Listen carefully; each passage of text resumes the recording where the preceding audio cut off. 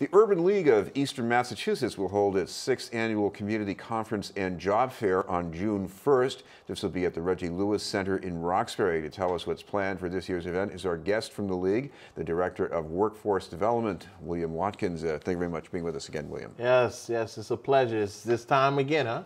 Yeah, and you've got quite a lineup. You've got some people out there who are looking to fill some positions. So talk about what kind of jobs are we going to be talking about here? Well, we have the healthcare industry that will be there, the financial industry, engineering industry. We have Raytheon, State Street Bank, Eastern Bank, the Massachusetts Conference Center will be there as well.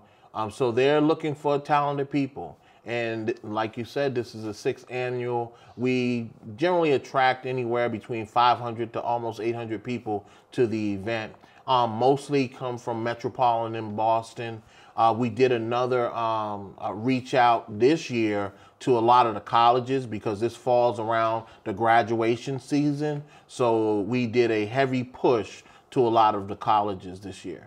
The city is looking to hire people too, right? Absolutely, absolutely. There are quite a few jobs in the city that they're trying to fill. You know, one of the mandates of the city is to try to diversify its workforce. I know for a couple of years or so that has been a challenge for the administration, but they're doing a heavy outreach and push to do that. Now, I know you're talking about there a lot of skilled jobs in addition to the city, but there's some other employers with something to offer. You've got UPS, United States Postal Service, and Airbnb. Absolutely. I mean, we have a large array of different industries that will be in the building that day. And I think it bodes well to even see that the city has these different industries in play.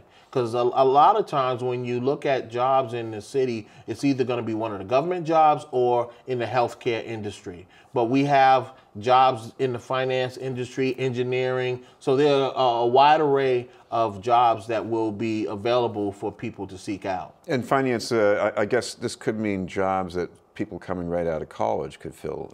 Absolutely. That's why this year we put a heavy emphasis on reaching out to a lot of the college graduates that are coming out. Because one of the things we want to do, we want to keep that talent in the city. We don't want a lot of these great institutions of higher learning to train these young people, and then all of a sudden, you know, they go back to their homes, or they tend to say, hey, well, I'm going to go elsewhere. So we're trying to do our best to bring the best and brightest to the job fair. This is being in the news, and we're talking with William Watkins from the Urban League of Eastern Massachusetts.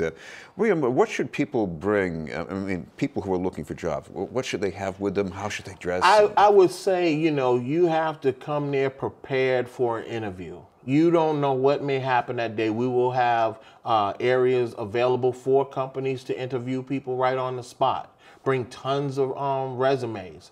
Matter of fact, between 10 and 12 o'clock, we have the community conference. During that conference, there will be different workshops for the job seekers on different areas, how to brand yourself, how to do a resume, job search. We're going to have one on the elevator pitch. So when you're in front of that employer at 1 o'clock, you've got your elevator pitch down.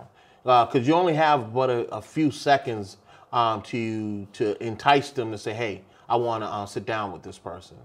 And one of the things I should also bring up that even beyond this event, you're always looking for new ways to get people ready for the job market. And one of the things you're looking at is coding. We've heard a lot about coding for children, but I guess this is for adults, right? Yes, we're embarking on training adults in coding.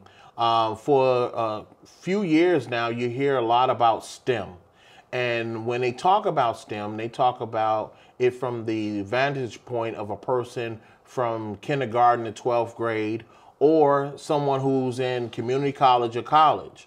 But we know, the Urban League knows, in 2008, a lot of individuals lost their jobs. And those individuals are parents of those young people that are being trained in the STEM. But the industry needs workers right now. There's a shortage of computer programmers in that area. Not only that, but to diversify that workforce.